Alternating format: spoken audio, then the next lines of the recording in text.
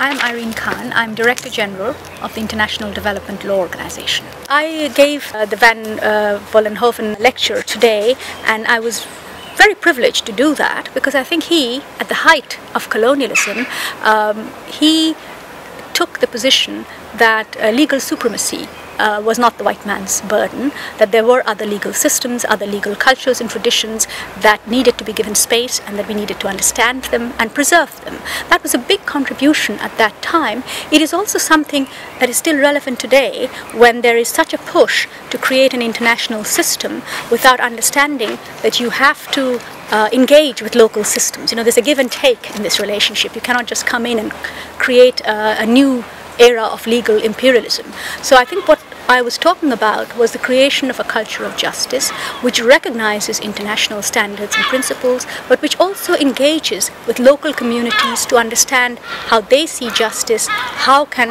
improvements be made in their life. I think it was a great experience to be here at the Institute, engaging with the scholars, with the students and others who are working on these issues.